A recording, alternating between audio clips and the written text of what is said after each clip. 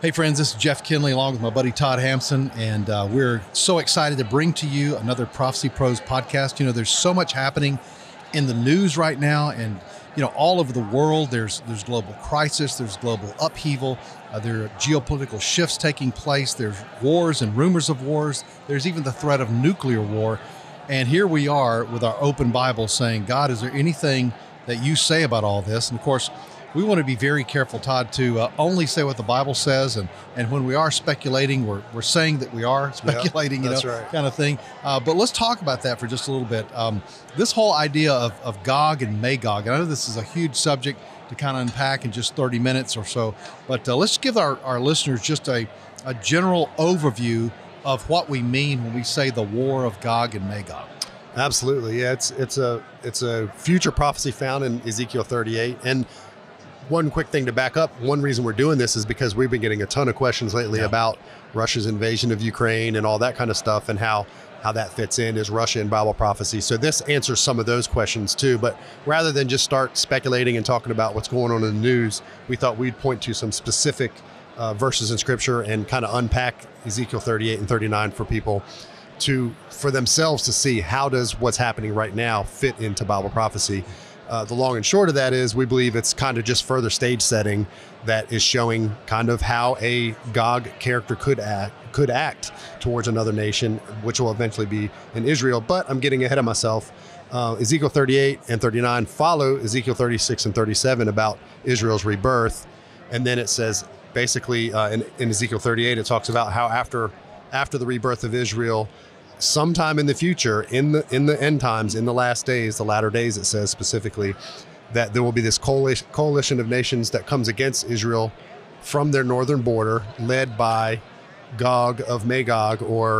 And when you look at who that is, when you study it and look into it, it's basically Russia. So it's basically a coalition of Russia, Iran, and Turkey, and a few other nations that come against Israel from their northern border. But somehow Syria is not involved in this battle, which is weird because the northern border is with Syria.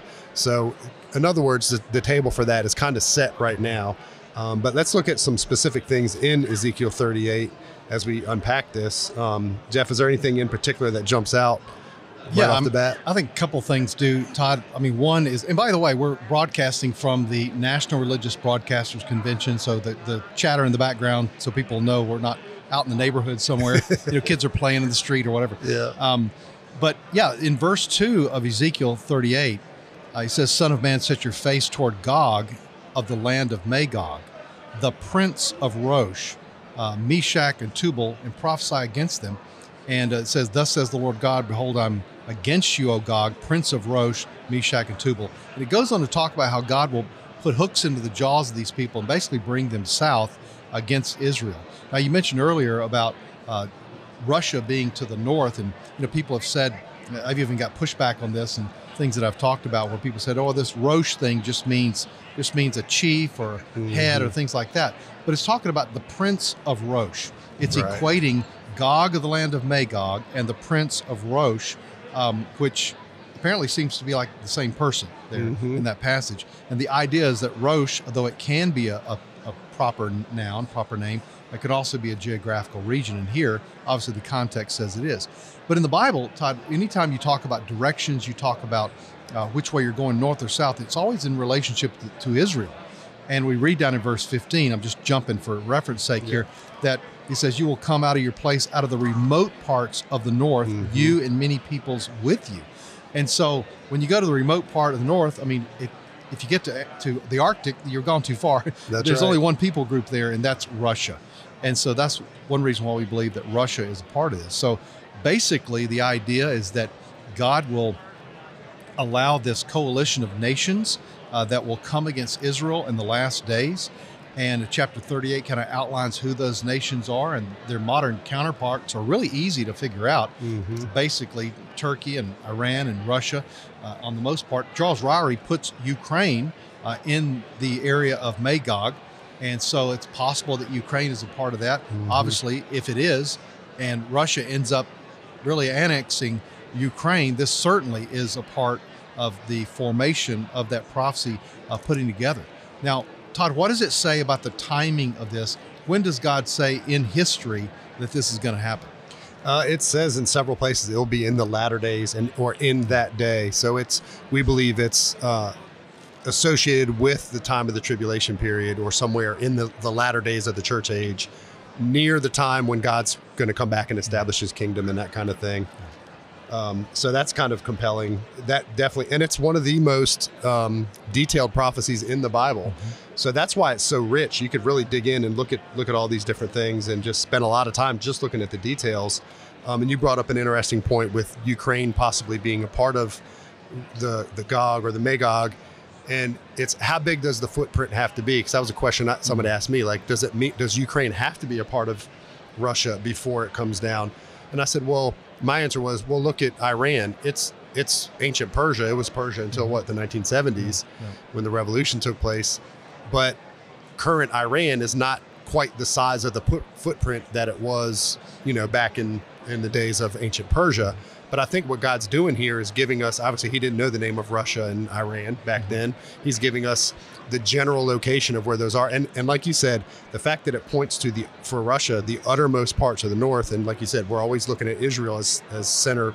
So to me, those details are he made it so clear who it is that I'm not saying there's no debate, but I think it's pretty clear that we know who these players are. No, absolutely. And as you said, it happens in the latter days. Now, if this invasion were to happen today, this would be a direct confirmation of the fact that we are in the last days. Yep. I mean, obviously there are many more indications that tell us we're living in the last days from the New Testament as well, but it says that it'll happen in the last days, but it also gives two other qualifying characteristics of this war. It says that Israel will, in verse 8, will be living securely in the land. Mm-hmm. It says in verse 11 that these nations will say, on that day, I will go against the land of unwalled villages. I will go against those who are at rest, that live securely, all of them living without walls, having no bars or gates. So obviously it's painting a picture of Israel being very, very secure in the land. Mm-hmm. Their guard is down. Literally, their guard is down. They fear nothing. There's no... they don't seem to have a reason to have a great military presence, even in terms of defending, because they don't feel like they're threatened by anything that's going on. That is obviously not the case right now with Israel. I remember last April, there were over 4,200 rockets from the Gaza Strip lobbed into Israel in just 1 month, And so Israel, I don't think, is living securely by anyone's imagination there. So there has to be a time when Israel feels like she is at peace and things are going well for her. And to me, Todd, that kind of fits the time around the signing of the peace treaty, Daniel 9:27. I mean, some people placed it right before that. Some people placed it somewhere into the tribulation. Mm-hmm. But to me, it kind of makes sense to take place around the first part of the tribulation when Israel is at peace. And so, again, he says in verse 16, it'll come about in the last days. So many, many things have to happen here for this to take place. But in terms of what's happening right now, this story is still being written, Todd. I mean, every day, people are looking at reports in the news of what's happening in Ukraine. Is Russia going to be able to accomplish this? Mm-hmm. Will Ukraine rise up and drive them back into Russia? Will other nations, the sanctions, possibly other military actions come into play? We're still waiting on that answer. Yeah. So we're just saying, as the prophecy pros, that these are things that really could, should they continue the way they're going, these really could contribute towards the setting up of the stage for Ezekiel 38 to take place at one point. Exactly right. And another question we get related to that is Putin the Gog of Gog and Magog? We don't know. He's acting very Gog-esque, and he's not a spring chicken. So who knows how much longer he'll be around? But he's acting in the manner that we would expect that to happen. And I agree with you that somehow something further has to happen to where Israel feels even more secure. Maybe even, this is speculation here. We said we'd always point out that, but maybe after the rapture, the Antichrist will arise and Israel will start developing this peace talk with him. And maybe it's at that time that they feel secure, or right after the signing of the covenant. We don't know. There's good prophecy. People disagree on when that is. But one reason we tend to put it more at the early stages or before the tribulation is because in 39, it talks about that they'll be burning the weapons after that battle. Israel will for 7 years. Yeah. So to us, that's a time cue. That's not a random detail that kind of lines up with the tribulation period, or 3.5 before. Ron Rose, I think, takes the position that there's at least a 3.5 year gap period that takes place, and then at the midpoint, because they're not going to be burning it anymore. But perhaps there's a way, the way I think of it is, maybe there's a way that some people will still be in Israel even towards the end of the tribulation, burning weapons. And I believe I read an article the other day. I know I'm all over the map right now, but ideas are flooding my brain. I read an article the other day about how there's new technology that you can take a nuclear weapon and convert it to energy. Wow. That America has and other countries have as well. So that technology is here. So you could see how if Russia came with nuclear weapons. But one quick thing I wanted to mention, the very last verse of 38, I think is very telling as well about the purpose of this, about why God allows it.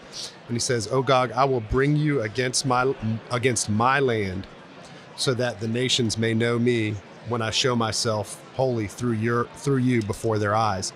So, and the reason I bring that up is God's going to win the battle. Nobody's going to come to Israel's rescue, not America, not anybody else. There's a few nations that protest. But God's saying, I'm going to come because it's my land and I want to show you. So in other words, God's almost going to step out of history again and say, hey, I'm making it clear. I'm protecting my people, the Jewish people of Israel. So that's another reason we think that this future battle is either just before, leading up to, or in the early parts of the tribulation period, when God's focus shifts back to the people of Israel. Yeah, in Ezekiel 38, 39, make it very clear that there's going to be divine deliverance for Israel. I think 4 different ways God comes in and just supernaturally rescues her. And here's something else, Todd, on this whole thing. People have asked us, not only could Putin be Gog, which, it's possible, at least he's acting in the spirit of Gog. And, that proper name is mentioned 11 times in these 2 chapters. He's obviously the leader of the invasion. But people are asking us, could Putin be the Antichrist? I mean, is it possible that Putin could be the one that really kind of brings the world together? Well, certainly doesn't look like he's acting in the spirit of Antichrist in that way. Now, he's anti-Semitic and he has other characteristics, but many other leaders do as well. In the narrative that's being played out, Putin doesn't appear to be the one that's going to bring peace to the Jews. He appears to be the one that's going to threaten the Jews, to put together this coalition that just inches its way south towards Israel, to the point where they just say, well, the next step is just Israel, right? And so for that reason, we don't see Putin as being Antichrist. And again, 2 Thessalonians chapter 2 tells us that we're not going to know who the Antichrist is. He's going to come relatively out of an obscure background, rising out of the sea of the Gentiles. And so I don't think he's going to be a major player on the world scene. But Todd, people they just can't let it go. Yeah. People just want to know who the Antichrist is. And I even got an email yesterday from a guy claiming, he knows who it is based upon this video that he sent me. And friends, listen, you're not going to know who the Antichrist is. He's going to be somebody that Satan is keeping in the shadows right now, that he's going to rise onto the scene with a meteoric rise to celebrity status because of his ability to bring peace to that region. And so for that reason, Satan's certainly not going to overplay his hand to that degree where everyone knows who the Antichrist is.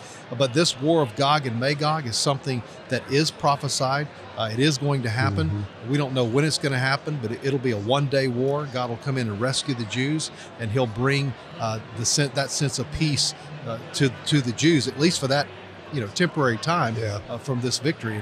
And God, I think, will use that victory to show Israel, to help Israel begin to turn back to him. Mm-hmm. Many Jews, I think, because of what God's done for them. Definitely. And this is somewhat speculation, but that war also could be what leads to them being able to build the temple on the Temple Mount. Mm-hmm. There's even earthquakes and hailstones and all that kind of stuff. I've even heard some people speculate and say, well, maybe the mosque is damaged or demolished during that, supernaturally clearing the way for the building of the temple. And don't forget that most of the forces other than Russia are Islamic countries. Yeah. So the Islamic factor will be taken out, so to speak. So that's a great point. They'll be free to do that. And another key thing, and this is where I think some people try to connect it with Ukraine, is it says specifically that Gog will be coming after loot and booty and taking spoils, coming after something that Israel has that's of value. And we know that part of the reason with Russia, and there's so much deception, I don't even want to act like I know all the ins and outs about Russia and Ukraine, but obviously part of Putin's thinking is Ukraine is the breadbasket. They have a lot of natural resources. They have a lot of gas and oil and that kind of thing. I believe that is going to be partially what the hook in the jaw is. It says, I'll get a hook in the jaw and pull you down, Gog of Magog. And basically coming after, I believe, oil and gas and other natural resources that Israel has at that time. So a lot of the detail, like I said, it's one of the most detailed prophecies in the Bible and the most detailed prophecy about a battle in the end times. Yeah. You know, when I was studying this passage and also just the passages surrounding the rebuilding of the temple, when I studied this, I had this thought. It's not an original thought I later discovered. You know, sometimes you think, oh, I made this up. Original to me. Yeah, original to me. Yeah, totally. First time I've ever heard it. But just the idea that what's keeping Israel from building the temple on the Temple Mount where that mosque stands, which is where, by the way, the Orthodox Jews believe that the original temple was. It's not some made-up theory. So what's keeping them? Well, the Islamic forces are keeping them from building that temple. Right now, if they tried to take down that mosque, there would be an international conflict, you know. So something has to happen to decimate the Islamic forces, their military might, that would then allow Israel to come in and do that. And this war, to me, makes perfect sense on how those forces will be weakened and really taken out of the picture and out of the narrative so that Israel will have free reign. Of course, the Antichrist at that time could also step in and broker that as well, give them the idea, perhaps help make that happen, pave the way, make sure that there are no Islamic forces left over, the kind of the leftover guys, you know. Mm-hmm. But once again, this is the last bastion of the Islamic stronghold in Jerusalem. That's the third most holiest site in Islam, in the Muslim faith. And so for them to do this will be a big deal, and nothing short of divine deliverance in a war, I think, will be what enables them to do it. Absolutely. And a couple other details too. I mean, definitely we recommend you read carefully Ezekiel 38 and 39 because there's so many details we're not even covering. But others that come to mind in verse 11 of 39, he says, on that day I will give Gog a burial place in Israel in the valley of those who travel east towards the sea. And then he goes on to talk about for several months the house of Israel will be burying them in order to cleanse the land.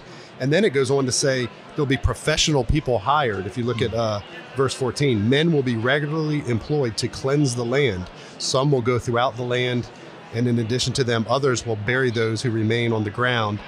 At the end of 7 months, they will begin their search. Anyway, what I'm saying is there's some indication. I've heard some people say, well, it sounds a lot like nuclear fallout or biological weapons or something where they're hiring professionals to cleanse the land, and where the burial place is, it's toward this, it's downwind, so to speak, so that even the weather patterns won't blow that back in. I mean, it doesn't say that, but that's the speculation, is that they're buried down towards the sea, away from civilization, in a safer place. So there's a lot of indicators that we can kind of connect some dots, and we're speculating a little bit, but we're looking at these details and saying, well, how does that line up with modern technology, modern weapons, and that kind of thing? So it's really kind of mind-blowing when you look at all of the details in 38 and 39 and how they line up with everything we're seeing today. Yeah, absolutely. And, you know, even when we read Revelation and we kind of look at it sometimes through the lens of modern technology, which does make sense, modern warfare, those type of things, we obviously can't be definitive about those kind of things in terms of, I mean, even technology for the mark of the beast. I mean, there's things that say, well, hey, that's right, this is so easy for the world to do right now, to put a mark on someone. We don't know that it'll be through technology, or that it'll be something more primitive, you know, that'll happen. The same is true, I think, with some of these things. Is it could very well be the use of modern warfare and nuclear fallout and those type of things. At the same time, it just simply could be something very divine, very judgmental, coming directly from God. So that's why we don't, you know, we can't be authoritative, but we can say, like Todd said, we can like sanctifyingly speculate, if you will, you know, and say, well, it could be this, it could be this. And I think that's the most important thing, is that people know that there are different options, and other options that none of us, including other Bible scholars, have ever even thought about. So as far as just having this on our radar, it's happening right now, this stuff in the world. How it specifically relates to Ezekiel 38, we don't know exactly, but we've just outlined today how these events that are happening now could be setting this future prophetic stage for this future war that eventually will happen. And if that's true, then in hindsight, we'll be able to look back and say, you know, we're living in prophetic times. That's right. I mean, God is really bringing all the players, all the pieces of the puzzle together for the end times narrative. And my friends, we're way past wondering if we're in the last days. Yeah, exactly. The question ought to be not trying to figure out every little news flash that happens and apply that to the Bible, but really, what about our lives? I mean, are we really preparing ourselves for the return of Jesus Christ? Everything about prophecy just tells us, Todd, hey, I need to make sure that my heart is ready. I'm walking with Jesus. I'm being a light for him in this world. It really does. And even putting Ezekiel 38 aside, we see that wars and rumors of wars and instability and the global, how the whole globe is coming together watching this thing. Vietnam was the first televised war, so to speak. This is kind of the first real-time war where we're seeing, people shooting videos in real time, but that also brings a lot of confusion. You don't know what to believe or what's staged or what's true, what's not true. But it's what I'm saying is it's another global disruption on the heels of COVID and all that kind of stuff, where suddenly more and more things are happening to make the whole world look at things together and affected by it. Even just the finances of it. Oil and gas are going up. That's going to cause more inflation, that kind of thing. So these are scary things, and we talk about them because the Bible talks about them. But before we close out each show, we want to make sure the reason we're talking about them, like Jeff said, is because we want to give you hope. We know that all of these things are falling into place just like Scripture said they would. And we know that God has promised to be with us even to the end of the age.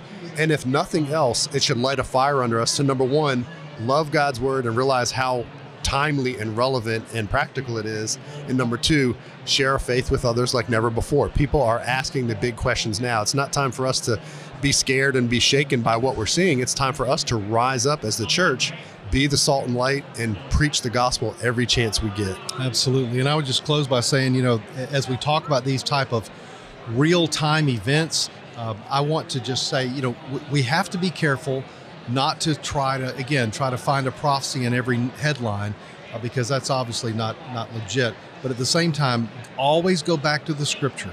In the Scripture, you're going to find the clarity, you're going to find the truth, you're going to find the confidence of what you believe, and that's where you really find the hope, Todd. And so this whole thing with Gog and Magog and Russia and Ukraine, in a year from now, we'll know more than we know now for sure, Yep. But the bottom line is that always search the Scriptures, always go back to what the Bible says, what the prophets say in the Word of God. And if you do that, then you'll be grounded. You won't be tossed back and forth by every wind of doctrine, and you won't be deceived by a lot of people that are out there postulating some very unbiblical things. So we want to be here to help point you to that rock bed solid foundation, because that's what we do here on the Prophecy Pros. So thanks for listening today, and we'll talk to you next time. God bless you, and remember to keep your eyes on Jesus.